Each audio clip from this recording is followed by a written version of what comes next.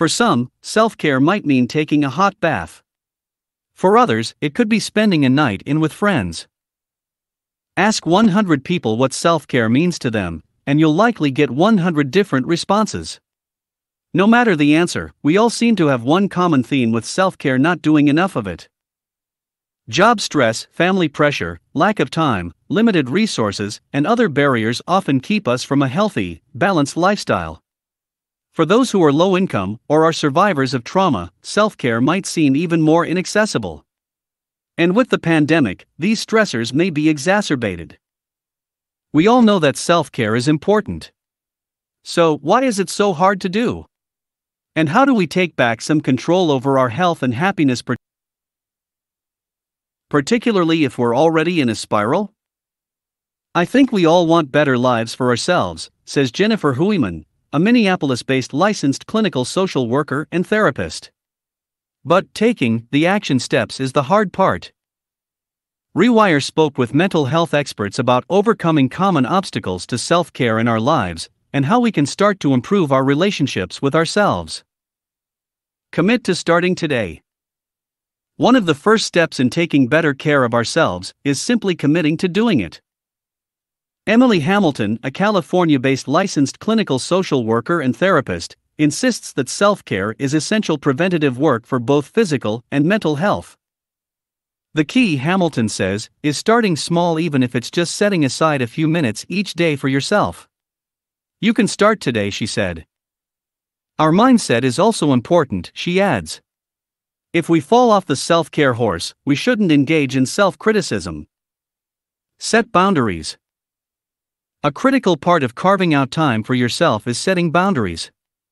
Brainstorm where you can cut back on responsibilities and commitments in your daily life, and then act accordingly. Hamilton says she encourages her clients to use a physical planner with a rough schedule of their days, including not just work, but items like hobbies and meals as well. The pandemic has made it difficult for some people to recognize if they are overworking themselves. But if clients realize they are, say, skipping lunch for work very often, then it might be time to reclaim a boundary for that time.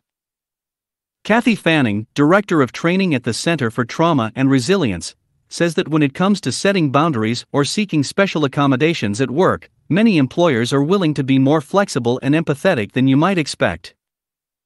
She recommends approaching your employer with specific details of what you want them to do, being aware of what your own boundaries are, and coming to the table with a plan and compromises ready. Get in tune with your emotions. Learning to understand and validate your emotions can be a daunting task. It's tempting to rely on avoidance-based coping strategies, but gaining an awareness of your emotions is important for establishing a self-care routine. Huiman recommends starting by asking yourself if you can routinely identify what you are feeling, and trying to learn to identify others' feelings as well. It's even in the little things, Huiman said. If you are watching a show or reading something, ask yourself, can I tell how this person is feeling? Therapy is also an option. Huiman says the most important thing is finding a good therapist you trust, and who makes you feel safe. The right therapist can help shift your mindset. I treat therapy as, we are relearning how to treat ourselves using compassion and a non-judgmental lens, Hamilton said. Ask for help.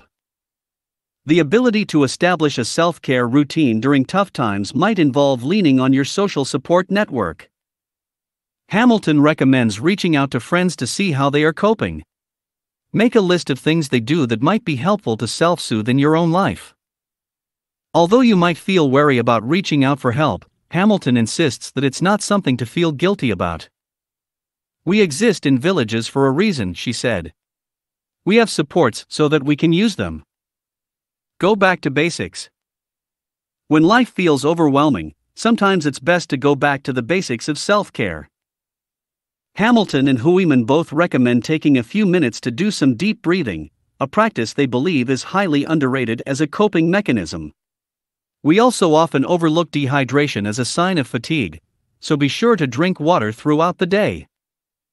Take time to check in with your body, mind, and emotions by asking the following questions. Are you aware of what you're eating and how it impacts your body? Do you have quality relationships with the people in your life? Could you establish a relaxing morning and nighttime routine? Could you cut down on caffeine? What do you like to do for movement? Self-care may seem abstract and difficult to achieve. But it is often merely a matter of taking an inventory of your life and figuring out how to respond to your environment in sustainable, balanced ways. And if all else fails, remember that self-care is anything you do to help get you through the day. You don't have to be amazing. If you're just treading water to not drown, then that is, still, a success, Huiman said.